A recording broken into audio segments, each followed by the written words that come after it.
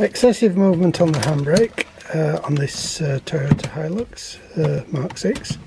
Mk7 is just the same. Handbrake comes straight to the top. Now there are 3 adjustments on these things, 2 on the handbrake cable, one's underneath the body and one is in the cab behind the handbrake, or at the side of the handbrake actually, and the third one is the brake shoes themselves.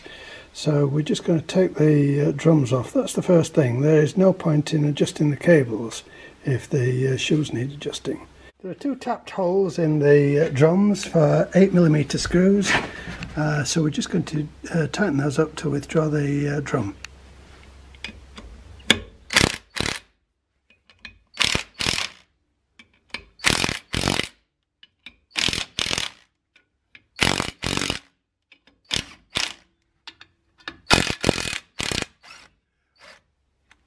And it's coming off so easily that straight away I suspect that the shoes are far out of adjustment.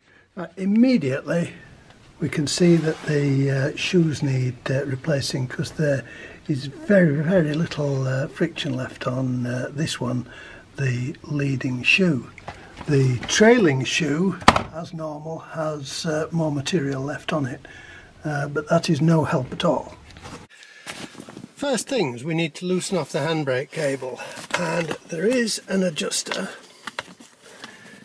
just behind the handbrake lever which you can access by pulling that slider to one side. Just where my finger is, you can just see the end of the thread there. Long 10mm socket, and count the turns that you undo it by. It's even easier to access the nut if you undo the 2 screws in the bottom of the glove box, so that you can push the console over a little bit. Right, I'm underneath the right hand side of the vehicle now, about halfway along, and this is the other adjustment for the handbrake. It goes down to the right hand rear wheel. And the whole arrangement is rather bizarre, kind of a bell crank, and the handbrake cable to the other side of the vehicle doesn't have a separate adjustment. So one of the first things we really ought to do is check that the pistons in the slave cylinder are free by moving the shoes backwards and forwards, and they are indeed free. Then we need to move these 2 clips which hold the shoes back to the back plate. You have to push the clip in and downwards or backwards like that. Note where it flies off to. Take the pin out of the back. Now it's always a good idea to take a photograph of where all the springs are. It doesn't cost us anything nowadays to take these photographs. And the first spring to remove is the bottom spring.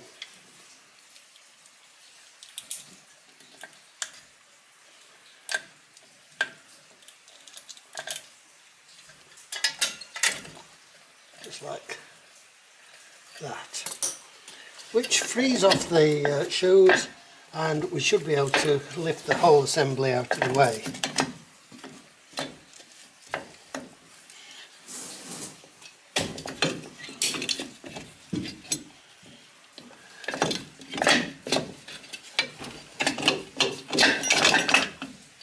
Just like that, leaving it held on by nothing more than the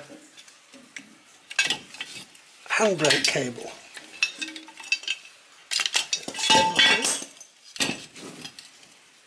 So we pull the handbrake cable spring back and remove the handbrake cable like that. Now I'm just figuring out for you the arrangement of the springs, and I've found that on these new brake shoes the roll pin for the brake adjuster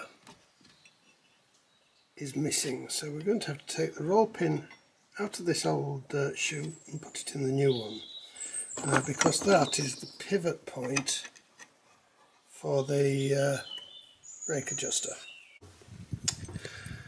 Clean the adjuster mechanism, make sure all the threads are free, that is unless you're replacing it. There is a small component with a key in the back of it, which goes in the keyway in the telescoping part and faces the back plate.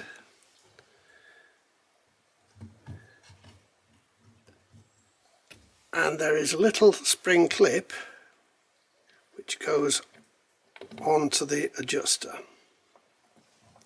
and holds the adjuster to the main spring.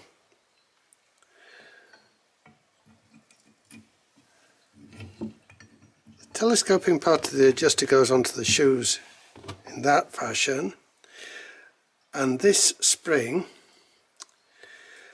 goes onto the rearmost shoe. First, there is a large hole at the back, and then there is a diagonal hole in the opposing shoe. So if you manipulate the shoes in this fashion, you can get the main spring on and then fix the small spring clip onto the stem of the spring. Hey presto! Once on the vehicle, the lever part of the mechanism fits underneath the end of the telescoping part of the mechanism and onto the roll pin, and then there is a spring which fits under the lever and onto the hole in the bottom of the brake shoe.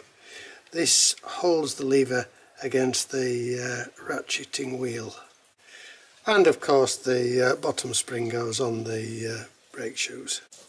Awkward as can be, this next bit, you need to hold that spring back while you get the hook of the handbrake actuating mechanism onto the inner cable. I find the best way to do it is to force the spring back, then hold the inner cable with some little mole wrenches or vice grips.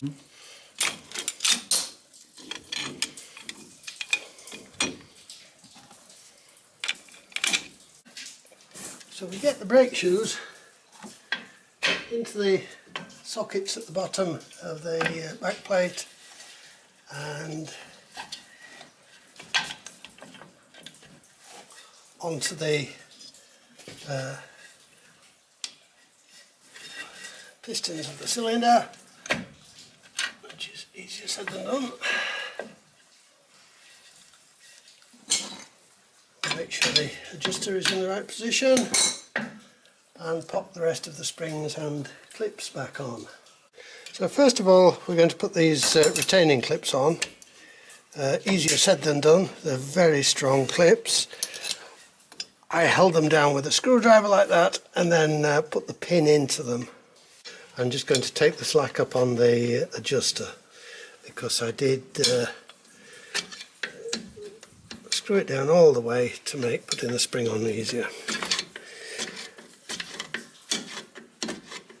And in the back of the back plate there is a slot that you can fit a lever through to adjust the brakes manually if the self adjuster isn't working. Now the adjuster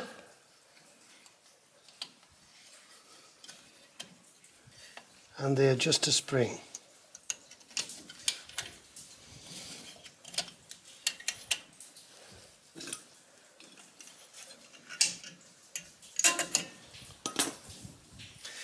So now there's just the bottom spring to put on. Yep. And finally, most importantly, you have to make sure the brake cable is back in its guides, which are behind the hub at the bottom. Awkward little job, but and we just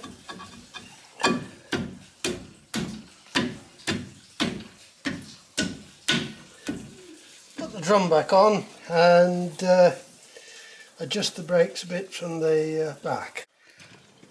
I'll just work the brake pedal a few times to make sure the adjusters are working. We decided to put the wheels back on before we did the road test too. It is normal procedure after all.